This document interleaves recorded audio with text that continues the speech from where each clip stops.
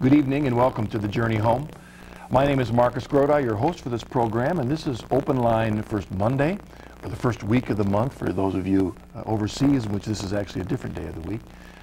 This is that program of our series in which we open the phone lines and the emails as soon as we can. As soon as you have a phone call or email that's pertinent to our discussion. Our questions tonight for the guest really center on any aspect of the journey following Jesus Christ, life in the church, following Christ and his teachers, and about the questions of faith. And I know that we have emails that have been here for a while that we haven't had a chance to get to, so we'd like to get as many of your questions in as we can tonight. Let me give you right off the bat the phone number. It's 1-800-221-9460, and the email is journeyhome@ewtn.com. Our guest for tonight is Father James Garneau. He's become a good friend, and it's a friendship that I greatly appreciate. He's the Interim Rector at the Pontifical College Seminary Josephinum in Columbus, Ohio. He's also the dean, the academic dean there. Father is a lifelong Catholic, but he's here to answer your questions, but also to talk about his own journey of faith. So, Father Garneau, welcome to the Journey Home. Thank you, Marcus, very much. It's good to get you here. It's good to be here, it really is. You know, I will admit right off the bat that one of the reasons, besides having you here to share your journey and answer questions, is that there's so many great things happening at the Josephinum that I wanted the home audience to know more about this one unique seminary in America. So get a chance to talk about that. But if we could, let's begin right off the bat, ask you to share a little bit of you're a lifelong Catholic. I am. But talk about your journey of faith. It's, every journey is unique, and mine has taken me to so many different places. I consider myself truly blessed and quite fortunate. I grew up in Long Island, New York, became a priest of Raleigh, North Carolina. I had gone to school at the University of North Carolina, Chapel Hill, and was ordained for that diocese, and find myself in Columbus, Ohio now in this work of seminary education. It's been quite a switch for me. I planned to be a parish priest and find myself a seminary educator, and it's unexpected, but joyful. Let's jump way back. Did you go through all the usual hoops that Catholics went through, the conveyor belt? It was a conveyor belt in many ways, but an important conveyor belt. I probably my first very conscious awareness of Jesus as my God, my Lord, was with my first confession and first communion. It sounds almost idyllic, but it was true, and I don't think I'm alone in that. That's what we want to happen in those rites of passage. Sure, and I'm old enough. I'm 46, and I'm old enough that the sisters I had for CCD, I went to public school through grammar school, and the sisters I had gave me a profound sense. I think gave a lot of us a profound sense of the presence of Christ in and through the sacraments and the life of the church. The church was an important place for me, and it grew. I was in public school until 6th grade. My parents placed a high priority on education, for which I'm grateful, but it brought them to send me to a Protestant junior high school, Episcopalian school for boys, good strong educational values, which even at that young age made me ask, well, why am I Catholic and why are they all Episcopalian and other Protestant communities? And I asked questions. I remember making an appointment with a priest to ask a number of questions of differences that I had noted, and already it started to sink deep in me, I think, the importance for me of being Catholic.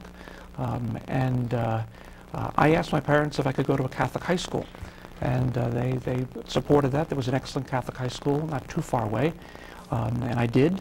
And then I went to a state university, so I've been to public education, Protestant education, and Catholic education, and found the Lord present in each of those stages along the way, and grateful for it. Every week we usually have a convert or a revert, someone that's left the church and come back on the program. And Catholics will often say it's those converts that keep us alive, that inspire. But talk a bit about the importance of continued conversion anyway, out of your own experience, but also from the work you're doing now. Yeah, I mean, the concept and the reality of the need for continuing conversion is very real to me. And to know that I'm constantly falling short of that goal, I feel it profoundly. I can name moments that I wish I could redo, and I can't, but counting on God's mercy and His grace to learn and to grow, I move on to the next moment and have found that he keeps calling me to be transformed, to be more conformed to Christ, to put on the Lord Jesus in each of the contexts and the circumstances and the ministries and the apostolates in which he's placed me. And he keeps trying to reform me desperately, I think. Sometimes I pay attention. I try to. Sadly, I look back sometimes and say, you weren't paying attention at all. And it's then when he's got me that I can then ask for his mercy. In the context of the seminary, I think, if not all, most of those young men know that Christ's continuing, sustaining love, calling them to constant conversion, is going to be their lifeblood, not only in the seminary, but as priests. I remember Bishop Earl Boyer. He was the former rector of the Josephinum, now an auxiliary bishop in Detroit. In the first homily that he gave when I had just arrived at the seminary a little over 2.5 years ago, told the new men there, welcome to the Josephinum, the house of conversion. And I was pretty convinced he was talking to me as a new faculty member. This was going to be a house of conversion.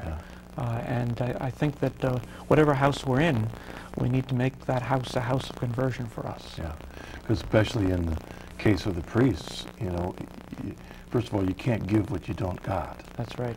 That's right. And the danger of burnout if you don't continue to feed the pot. I remember I used to think of conversion as our life as Christians as channels. Right. You know, we take God's love and it flows through. But then I remember reading something in the Soul of the Apostolate in which I think it was St. Benedict says, no. We're not to be channels. We're to be reservoirs.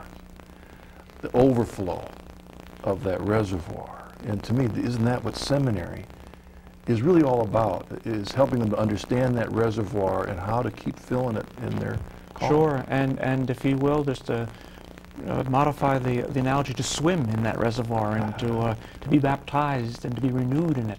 And when the heat of the day is really bringing us down, to be refreshed by it.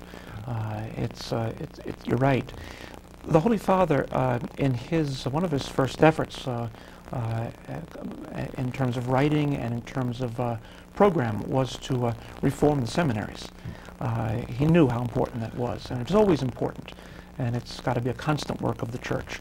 And in a magnificent letter he wrote, Pastores da Vobis, I give you pastors, and he writes about the 4 pillars of formation, which we cling to, and we found our seminary program on those 4 pillars. That formation has to include all of these things, simultaneously and continuously. And not only for the seminarian, I think, but for the priest and, dare I say, for the Christian people. The first pillar, if you will, human formation. Grace builds on nature, and the human person needs to be addressed as a human person. And those pains in our lives, those flaws in our lives, those struggles in our lives can't be ignored. They need to be dealt with by all the means that God's given us, by wisdom, the wisdom of the human community, as well as wisdom of the Christian community. And so the human person growing as a person. Intellectual formation, that God's given us minds and we're meant to use them. And the young man who aspires to be a priest needs to fill that mind with the wisdom of the Church, with the wisdom of the gospel, so that he can be a reservoir for others. And pastoral formation, so the man in the seminary who wants to serve God's people as a parish priest needs to learn the skills of a pastor, and how to develop those skills and stay alive with them so they don't become old and rote and insipid. And spiritual formation. I don't mean to suggest that's the last. In fact, at a different time in our life, each one might need to be first. They all need to be simultaneous, we might say. To know Jesus and to be constantly renewed in Christ, and to know how to live a life of prayer and to help others grow in prayer. I think priests need to be teachers of prayer more than ever in our day. Sometimes we used to, I think, leave that to family, of course, ought to be, but often isn't, or to communities of religious men and women, sisters, brothers, that aren't there sometimes in the numbers they used to be. And so it's the parish priest who needs to be the teacher of prayer, but he needs to be a man of prayer himself, So those four pillars, the human, the intellectual, the pastoral, the spiritual, become the foundation for seminary formation. Now, listen to those four pillars. I'm going to ask a question thinking back on my Protestant background. Sure. When I went to seminary, it was Bible. Four pillars were all based on the Bible. Yep. You know, in terms of, there was the Bible up front, I got it right here, and that was the foundation. I think every course I took, whether it was pastoral counseling, preaching, education, theology, it was really basically open the Bible and study this. Sure. All right. I also have a couple books on my shelf. I have a book of the conversion stories of 50 priests who left the priesthood to become Protestants, and 20 nuns that left the nunnery, the religious life to become Protestants. And almost every story they said that somebody outside told them about Jesus, but often told them about the Bible, which they never read before, which in my mind is absurd. Where's the Bible in the midst of the seminary experience for Catholics? It's at the beginning of the day, it's in the middle of the day, it's at the end of the day. The men are immersed in scriptural prayer, morning prayer, evening prayer, the midday prayer in our seminary is the Eucharist. We preach and we teach. And the scripture courses are certainly there as part of an academic formation, but the other programs, the other courses are meant to be imbued with the Word of God, with the gospel of Jesus Christ. I think that at times and in places in the past, that gospel message was systematized in a way that took it one step away from the living Word itself. And so men and women with great sincerity trying to create a system of education out of the gospel sometimes put the gospel so much in their own words, their own categories, that the living Word was less apparent and then therefore less effective. And so to systematize the faith so that it can be shared and can be explored by category and by structure is significant and helpful, but never divorced from the living Word of God. And that alive in our own hearts, that on the page of the text in front of us, that on our lips in the prayer of the community, in our ears by the preaching of the faculty, and those that we bring in to supplement that, other preachers and teachers. You know, I can guarantee, and my experience at an evangelical, one of the best recognized evangelical Protestant seminaries in America, that I can guarantee that what I've seen at Catholic seminaries like the Josephinum is we really didn't have that much, as much scripture. We would have it in classes, we would have it as a foundation for our pastoral counseling, let's say. But in the liturgy, and as a foundation for the prayer life, is so solid in that way that I've seen at Josephinum. It's very powerful. Sure, the first thing the men are doing when they get up is entering into private prayer, we hope, and many of them immersing themselves in the gospel of the day. When we gather for that first community prayer early in the morning, it's the words of the Psalms on our lips as we sing them. And again, at the middle of the day, the Eucharist itself and those readings and preaching.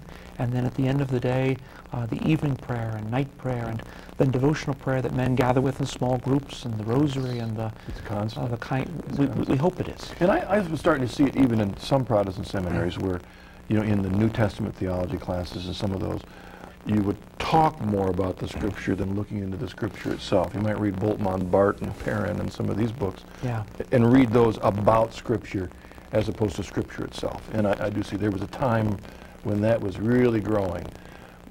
But as I've been at the Josephinum myself, I see this emphasis on the Word itself. Yeah, it's the Word that needs to be explored and can never be let go without making believe that the further reflections of the saints and the wise ones in the Christian community, that they haven't, to imagine that they haven't given us more insights and helpful perspectives and understanding. In fact, they have. And to reap from that harvest without losing direct contact. You know, to learn about other people's journeys with the Lord is key, but of course you can't lose focus on your own journey. As a matter of fact, you know, when I learned the hours and all those morning and midday and evening readings, all from Scripture, you know, reflections of all the Psalms, but actually the part of it that was newest to me as a convert was the office of readings. Yeah. What a gem that is, because of the selections every single day from the fathers of the church, connected with all the other readings. I mean, it's a wonderful, wonderful thing that even laity, of course, are encouraged to use and to reflect on. Sure, Powerful of course. gift. Faith and reason. Yeah. And the Lord's given us a mind, and He's given us a heart, and He's given us a soul, and we're to fill it and to each aspect, and so that we're filled entirely with Christ. Before we take our first emails, could you take some time to talk specifically about this jewel of the Josephinum here in the United States? Yeah, it's been a gift in my life. I arrived there a little over 2.5 years ago. I'm an alumnus of an East Coast seminary. I'm ordained over 18 years now, and I arrived as a professor of church history, and find myself now in a leadership role as interim rector and academic dean. The seminary was founded by a German immigrant who came to the United States after service as a soldier. And he became Mid-1800s, right? Towards the latter part of the 1800s, okay. And he became a priest. His name was Joseph Jessing, and was ordained a priest for the Columbus Diocese, a new young diocese that had been broken off from Cincinnati. He founded a home for orphans. So many of the immigrant fathers had died in their work or in the journey across the sea, and they were orphan children. And some of them wanted to be priests as they got older. And he had set up a newspaper in order to raise money for the orphanage. And he put it in his newspaper that some of the men wanted to become priests, and could some people help them with funds. Well, the funds were so forthcoming from the German immigrants that he hired faculty, and the orphanage became a seminary, little by little. And this seminary was placed under the patronage of the Holy See, so that it would have the special protection of the Vatican for years to come as a missionary seminary. It's the only pontifical seminary in all the Americas. Emphasize that again. That's a very unique Even thing. today, it's the only pontifical college in the Americas. We have a special relationship with the Holy See. We cherish it. We're in joyful union with the Holy Father, and try to incarnate in all of our programs a faithfulness that gives life not only to us as individuals, but then to the Church. And the Germanness of the institution has diminished over the years. There's not the need in our time for German-speaking priests throughout the United States. But men come from throughout the United States, sent by their bishops, sent by their dioceses. And we also serve, at the request of the Holy See, certain international situations. We've been asked by the Holy See to assist the Church in Burma, in Uganda, and right now in Latvia. And we have men from those countries that we educate and then send back home so that they can be teachers and preachers of the faith there, perhaps a little more prepared than they would be if they stayed home. And I think you mentioned earlier the Fathers of Mercy. We also have, in addition to the 32 dioceses that are present, 26 American dioceses, 6 international dioceses, the Fathers of Mercy, a dynamic, revived religious community whose fundamental charism is to preach parish missions. And they're recently sending a good number of their men to the Josephinum for formation. We're very happy to have them. And I will say that besides all the good things you're talking about, it's a beautiful place. It is. The Germans built well, and it's time for some repairs, and there's always maintenance and upkeep, but it's a solid foundation, both spiritually and physically. And even at a time when we do hear that there are other seminary colleges that are closing, the Josephinum is holding in there. You know, I hesitate under the rubric of, you don't want to tempt fate, but I don't believe in fate. I believe in the Lord, and I want to give witness to what He's done. He's made the work of our hands prosper. And this past year, our enrollment was up over 10% this past year, with all that was happening in the church in this country. And more young men are coming. And that's a very powerful thing to witness, and of course calls me again to continual conversion so that I can serve them, that I can be faithful to them, because they're asking for so much in a time of such struggle. But the numbers are up, and that's good news. The college program, we have a college program there, which is a freestanding, fully accredited College of Liberal Arts.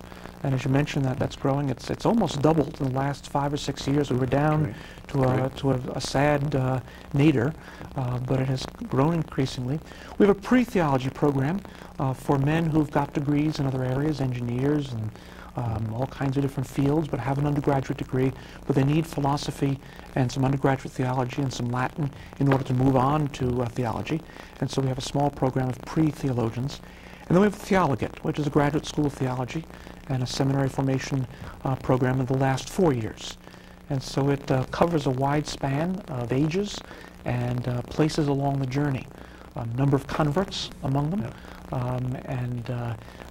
men who are discerning their vocation at the beginning of the journey, and those who are just ready to be ordained priests. We ordained 10 men to the diaconate last Saturday, and another 4 from that class in their own diocese, some before, some after this past Saturday. So the place is alive. Christ lives.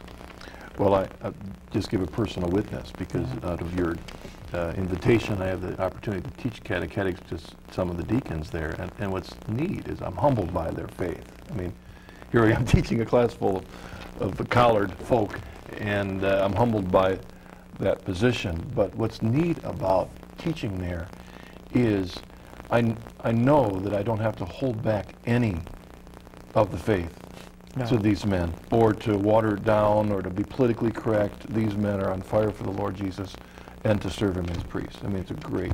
I think that's true, and you can see that in vocations throughout the country, and at many other seminaries as well.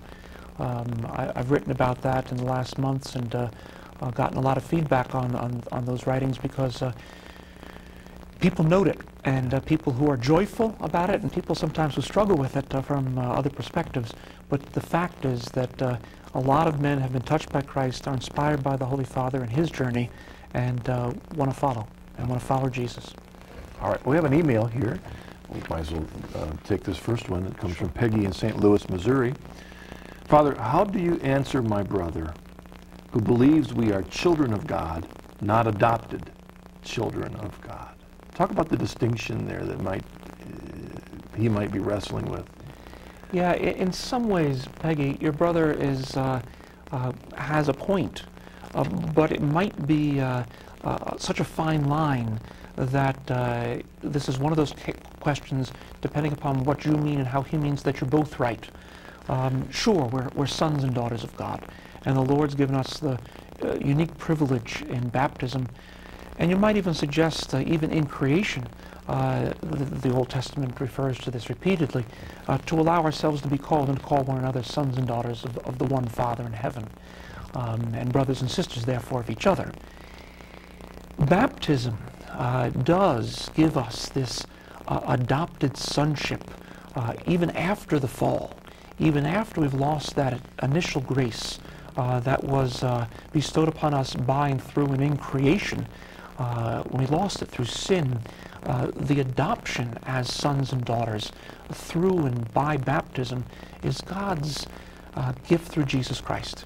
And so in that way we might recognize what St. Paul talks about as the adoption. So both are really correct and point to truths that need to be cherished. In fact, this gets us to that aspect of our understanding, Catholic understanding of what salvation means, compared to, let's say, where I came from, which is more of a juridical, you know, you're the man in the box that's guilty, but you point to Jesus, and because he died for your sins, he covers you with his blood, and you're forgiven because God's not looking at you, he's looking at you. I mean, that's this idea of we're children of God, adopted children of God and his family, forms the kernel and foundation for all that we understand of what it means to be saved. Yes. As Catholics. Yeah, that the Lord not only looks upon us with his love, and not only sees us through the eyes of mercy, which are indeed his, thanks be to God, but that he makes us his loving children, and then seeks to transform us into human beings fully alive in Christ, that his lifeblood, if you will, flows through us in grace, that it's not merely an external observance from the perspective of God towards us, but that he really makes us one with him in his love. All right. Okay, they're working on an email for us. I think they got a new email program. I said it takes a little bit of tweaking to get it ready for broadcast. We do have one that's almost ready. You know, I will tell the audience that I'm pretty sure that they've seen the email, the website for the Josephinum. Let me say it for those listening on radio. It's www.pcj.edu. That's right. Pontifical College Josephinum, pcj.edu. Yeah, and if you went to that website, you'd find out a lot of information about the programs, about the history, the photographs, and of the men, their activities, their work. Yeah, great place. And keep praying for it. I mean, all of our places need our continued grace. For the faculty, and for those who dare to be leadership in these days, and for the students. And be assured of our prayers each day for not only the Catholic people, but for the whole world, for our Christian brothers and sisters, and for the whole world every day. Okay, I think we have an email that looks like it's still in the editing process, but let's run with it, all right? Well, I think we can hear it. This comes from Francis. Marcus, ask Father James what he thinks of the seminaries that have been failing men who are not politically correct, thus dismissing those who would be good priests. Yeah. Let me keep going. That's one question. Then, what does the school about older men who have vocations? And finally, third, what about candidates who don't measure to the very highest academic standards? God bless you for your show. Thank you for your question, Francis. Well, thank you, Francis, for your questions, and they're very timely. There's a lot of writing out there about seminaries these days, and it's of varying quality, and we have to be careful how we take it. Any time that accusations as serious as some of the ones that have been made are put forth, we need, I think, to consider carefully sources. We need to take stock of what's being said, and if changes need to be made, we need to make those changes with due haste.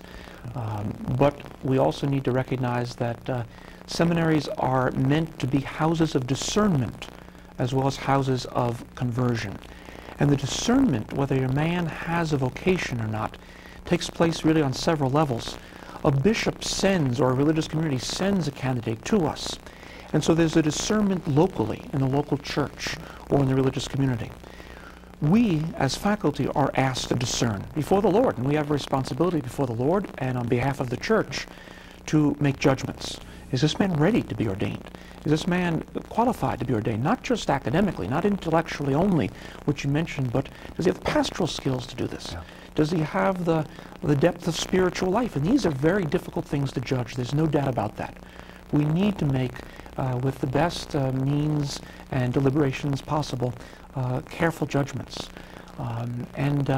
Is a man humanly ready for the responsibilities and the burdens of the pastorate and of the priesthood? So that the discernment needs to go on that level. It also needs to go on, of course, in the heart of the man, that he's asking, God, is this where you want me? Do you want me to step forward? Do you want me to present myself for the next step, for next year, for diaconate, for priesthood? So it's a multi-level reality that has to be constantly at work with each other. Sometimes some of these books have suggested that it's only driven by one level or one agenda. I was in the seminary between 1981 and 1984, and in many ways the picture wasn't pretty. And I know the fact is that there's still difficulties in many places. No place is going to be perfect. That's true. Not this side of the kingdom. But as long as I'm teaching at Josephinum, it is not perfect. That aside, Marcus, that aside, we still have to strive with earnestness to make the changes that are demanded for the sake of the church and for the sake of the kingdom, without ignoring real problems, but not assuming that there are problems behind every tree and behind every bush.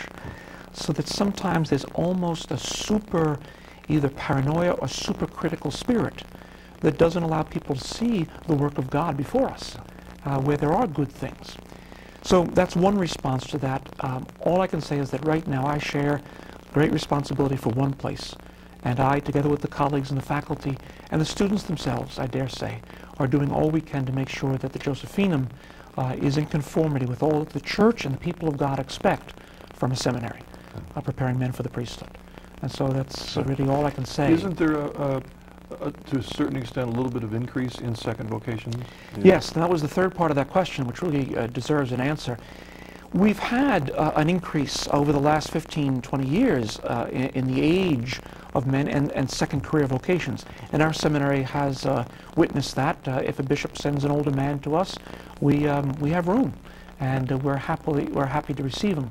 And we just ordained a man last year who had been in the academic life for all of his adult life, and now, I think in his late 50s, is a new young priest and doing wonderful work. So we're equipped to deal with that and to help. The oldest member of our faculty is 80 years old. So no matter how old somebody is, we have somebody just a little bit older to help guide. I think that there used to be, it's important to say, there used to be seminaries established just for older vocations. I think a lot of seminaries now have a mix of young and old. And finally, in the last 3 to 5 years, we've noticed something, especially in the college level. More young men, 18, 19, starting. So whereas that was not even considered 10 years ago, and there were vocation directors and bishops turning people away, saying, oh, you're just too young. Young people now are kind of pounding down the doors, not in the numbers we want. That's unfortunately not the case yet. But there are young people saying, well, you know, why can't I pursue this path and at least learn the spiritual life and grow as best I can and study philosophy and study the languages that'll help me prepare for theology. And we have more 18, 19, 20-year-olds entering than we've had before. You know, college age appropriate Which I'm really glad to hear, because I was talking to some religious orders, and they were talking about they've got to finish college first before we start looking at them. And I'm thinking, wait, I think of my college years, I would rather have been in a better environment than what I had to go through. We have no pretense of putting blinders on these young men. They have cars, they can leave the property, but we want to give them the tools of the spiritual life. They have a prayer life, they have a community life, they have an intellectual life, they have academic and apostolic work. They leave campus and work among the poor, and this past month we saw 20 of them go down to a foundation of the sisters, the Poor Clares in Portsmouth, Ohio, to work on their property and help them prepare that monastery for other sisters who are coming in, and for visitors and guests and pilgrims. Our men are involved and active, and they're off campus and they're in the world, but they also want to be immersed in a community of faith. And if there is a culture of death out there, why do we say to a young man who feels called to follow Christ, well, immerse yourself in that culture of death for a few years and then come back to us and see how you are? Well, a lot won't come back. So without trying to shelter them from the world excessively, we can also equip them for the battle in Christ from an early age, if they choose. All right, thank you, Father. We're going to take a break. Back just a minute with your question for Father James Garneau. See you then.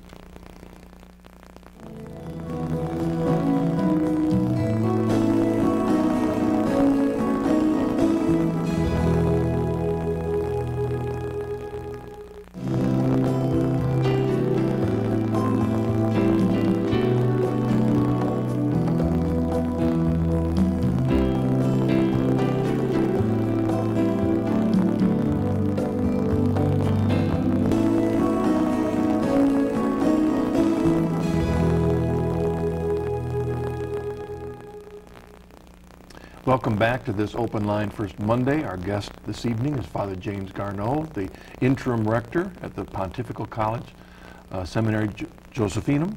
I get that right, PCJ. And also the Academic Dean, which is a very important position. I don't mean so much in power, but I mean in setting the direction. Sure, and for the experience of professors and students. Yeah, and on both levels, on the college level and on the level of the theology, which is a graduate level program. Make sure it's comprehensive, it's orthodox, it challenges the brightest without losing those who are struggling along the way. Okay, let's take our first caller this evening. It's Howard from Delaware. Hello, what's your question for us tonight? For Father. Yes, Father, why do we not, in our seminaries, train the seminarians to become spiritual directors? I find one of the great weaknesses over the years, talking to priests and looking for spiritual directors, they say, I am not trained to be a spiritual director. I thank you. Howard, thank you very much for your question. That's a wonderful question, Howard. And I'm a diocesan priest myself, and I had the great privilege of being a parish priest for 10 years in a place called Newton Grove, North Carolina. It was a great gift to me to be there. And I think that in the past there was little emphasis on training men in the seminary for this very, very important work of spiritual direction. There was a suitable preparation of men to be confessors, which touches on this, but to be a good spiritual director does demand more. And that in the past, it wasn't always so much of the fundamental basic program. It was, however, the focus of graduate studies for a certain number of men after their 4-year preparation in the seminary, but all too few. I think the Church has relied on the religious priests to be the spiritual directors, to be those to whom folks, including the priests, parish priests and diocesan priests, went for that kind of deeper exploration of the journey. And sadly, in our time, with the diminishing number of religious, there aren't as many religious spiritual directors. Now, given those realities, what about today? I think there is more emphasis on this in the seminary. And a number of the young men who've benefited from good spiritual direction that brought them to the seminary know how important that is for other people's lives. And so they want to be able to serve, and they look for opportunities to learn this craft. And of course, you learn, I think most fundamentally, by experiencing spiritual direction, and so you're mentored in it. There are courses and there are programs. We try to have some of those, at least on the basic level, at the Josephinum. I think that one other thing needs to be said, though, on behalf of parish priests, and again, falling back on my own experience of the 10 years in North Carolina as a pastor, we're swamped, we're overwhelmed, and just to visit the sick, to take care of those who are in particular trials and points in their journey who need some counseling, some comfort.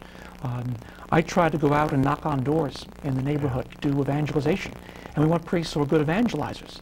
And if you're going to be out stomping the streets, knocking on doors, then it's hard to have a schedule for spiritual direction. The meetings and the organization and the all the other things that a parish priest is expected to do makes it hard for him even to set aside time for this very important apostolate. So I think it needs to happen, and the improvement needs to happen on several levels. Continued improvement in seminary formation, an emphasis on this, and that's going to come from people like you, Howard, who tell the priests, we need this. And that'll tell men who have a heart after the heart of Christ to what to prepare for. And then we need more priests. And not only priests, but religious men and women, and there are holy lay people, men and women, who can be prepared and trained to be effective companions on the journey. There's a very strong tradition in the Irish Church of the spiritual friend that's not necessarily the ordained, but who leads us to Christ. And so there's a lot of ways that this can be lived and experienced even still. You know, let me ask you a question about something else. That I'm a convert to the church, and so I've kind of come right into the middle of the movie, you know, if you want to think of it that way. But it seems that in the last 40, 50 years, one of the struggles that I've encountered is that where at one time there was this order that the lay Catholic could trust, whether it came to doing your confession or addressing someone, the protocol, and it made a very safe and friendly environment.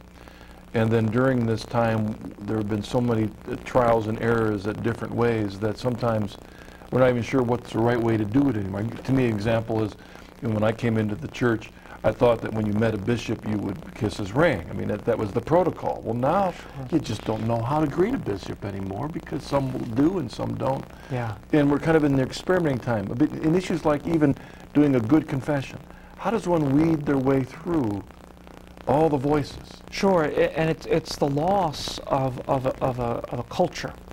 Of course, there was never one Catholic culture. It was a multitude of Catholic cultures that intersected and touched and sometimes even battled a little bit. Italian Catholicism and Irish Catholicism shared the fundamentals of the faith.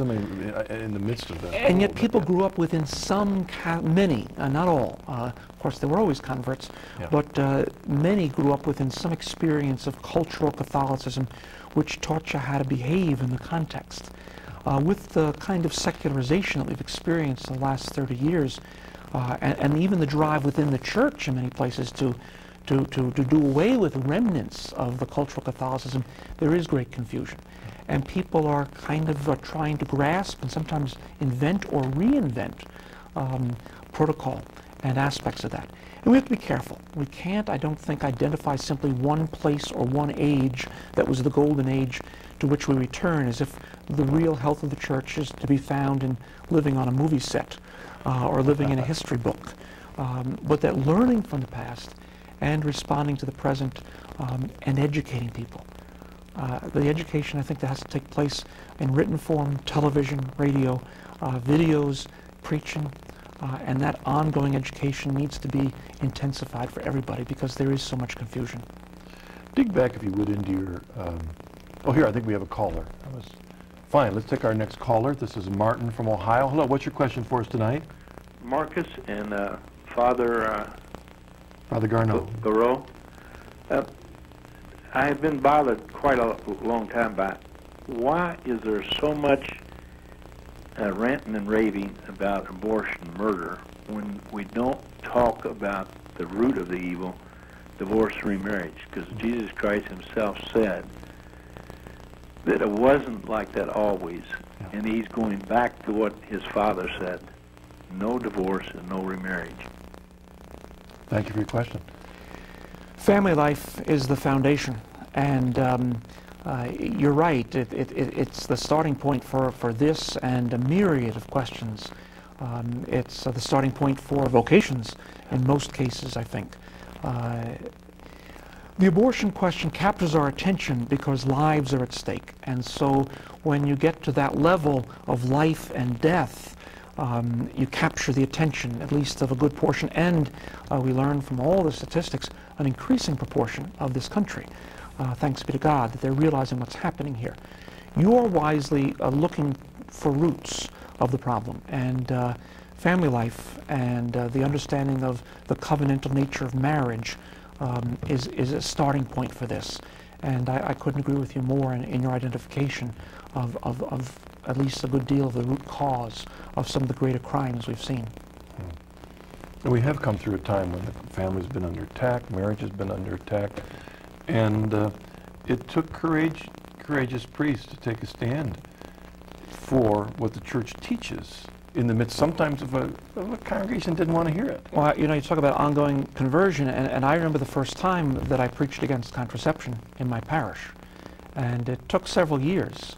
Now, in one way, that's a good thing for a parish priest to know his people before he preaches at them, to hear them, to love them, and to learn from them, but never to forget, while you're learning from them, that you also bring the truth of the gospel and of the church, and to preach and teach the fullness of that truth without fear.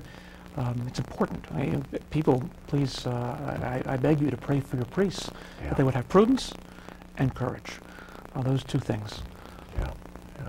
And I forget which of the spiritual fathers emphasized so much that if a man is called to the priesthood, he of course is going to receive the blessings to carry out that work of Christ, but then the spiritual battle increases too. Yeah.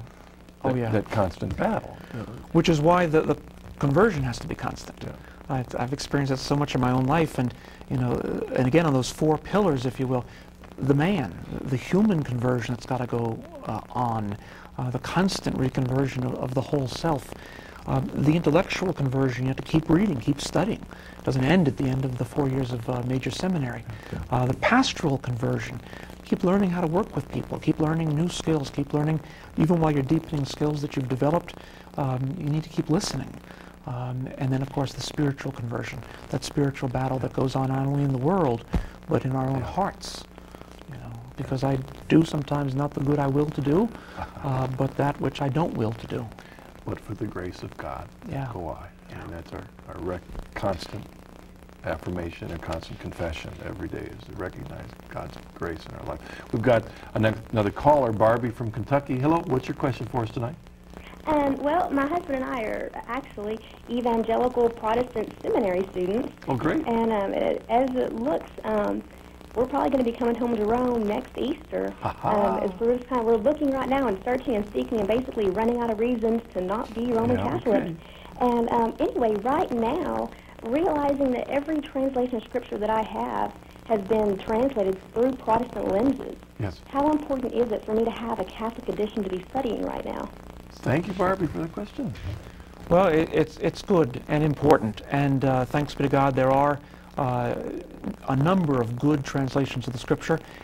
I wouldn't discount the beauty and the accuracy of some of the best translations of the Scriptures done under Protestant auspices. Yeah. So that the Scriptures, which are so loved and cherished by the Protestant community, have been in many cases well translated. Now, footnotes, introductory chapters, those kinds of things. Yeah, the chapter on maps doesn't carry the same inspiration as the rest of that. That's for sure. And so those are things to be more cautious of. And then within Catholicism, there's a variety of Scripture translations, some better than others. Still committees. And committees have great benefits. They also can have defects. And because the language is changing, and if you're reading the Scriptures in the vernacular, in English, the language is always developing. The new generation has new words or different slants on words. And so there has to be an ongoing process of revisiting the translations. So being attentive to this is important. What's very important is that you have the full Bible, all 72 books. And that's the most fundamental difference, that we teach and believe the Lord has given us the 72 books that we count that have been defined as being the corpus of the sacred Word of God. And that those Bibles which don't have those texts, which we do, while they might offer us much, don't offer the whole story. Yeah. And so it's that's a good place to start. Make sure those Scriptures are there, the so-called deuterocanonical books. In fact, one particular book, which I have come to love in those, quote, extra books that I never had, right, is the book of Sirach, which is a wonderful, powerful book of wisdom. But what's neat and unique about it is that it had another name. It was called Ecclesiasticus, which means the church of the church. It's the book of the church. The early fathers recognized, the early Christian fathers recognized that this book, Sirach, was the book of the church. Yeah.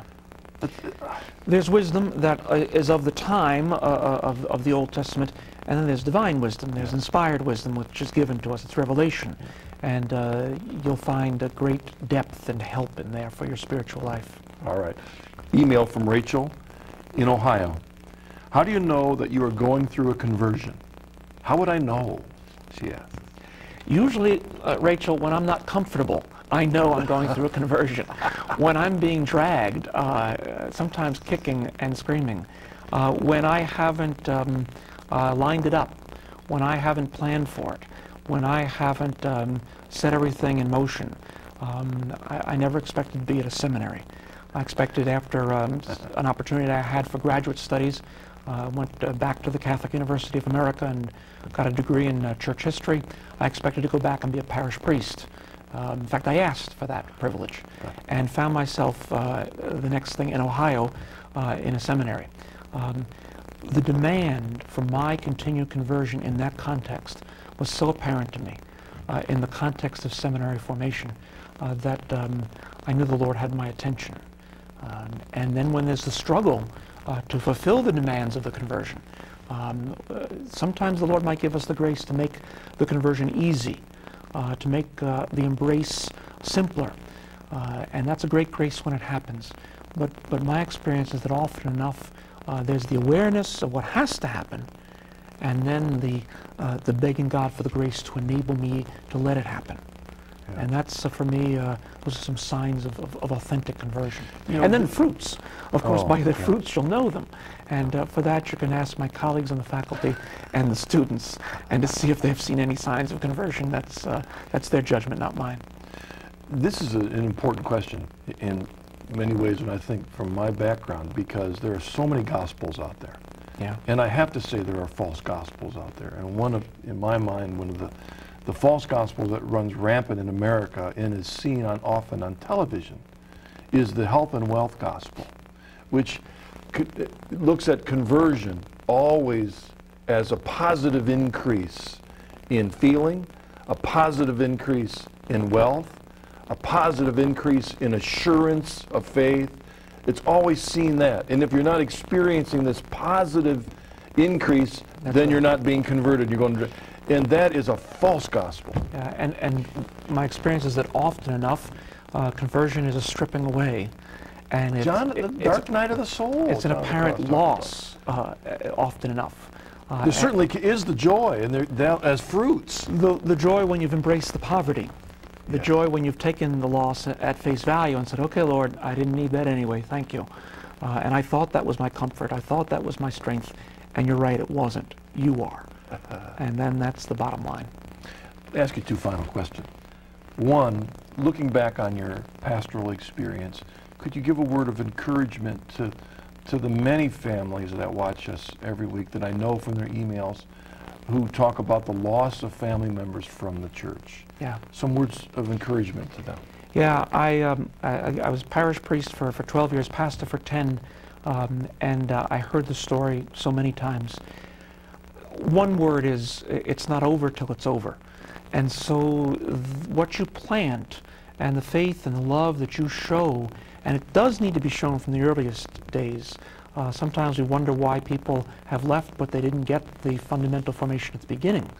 But if you've planted the seed and you've given the witness, and then you experience the pain of not seeing that flower grow in your time, don't lose heart. Continue to give witness. That's so important. Continue to pray, and then have confidence in God and His power to save. I've seen more than one child return to the faith after they've buried their parent. And how often I heard in eastern and rural North Carolina where I served, you know, his father would have loved to have seen him back in church. His mother would have loved to have seen him go into confession. Now he's going. Now she's going. And I would be able to say, they know. They know if they're in Christ in the kingdom, they know this joy and this glory. So not losing heart is very fundamental, and to continue to give witness with your whole life. Not nagging, but giving the authentic witness of joy that Christ is transforming you that makes that conversion attractive to others. Okay. Before I ask you the last question, there is an email, but I think I'll just answer it because it's a clarification. A woman from Virginia is asking, what was the reading that we mentioned at the beginning of the show that referenced the early church fathers' writing in addition to Scripture? We're talking about the office of readings. The office of readings, and so every day in the liturgy of the hours, there's a selection from the fathers of the church, from great saints and spiritual writers, a more substantive reading, a couple of pages, an excerpt that gives us stuff. The liturgy of the hours is available. It can be bought. It should be prayed, and the people of God are encouraged to pick it up. In fact, I do know that the Daughters of St. Paul produced just a volume of the Office of Readings. Yes. Separate from the Christian prayer. So you could have the one volume Christian prayer and the one volume Office of Readings, which has a more extended reading from the Scripture and an extended reading from the fathers and the saints each day. Yeah. You go through the whole Bible in it's 2 good. years, It's good stuff. From that, yes, in the Mass, you almost, and with the Mass, yes, almost the whole thing. Yes. Yes. The whole thing.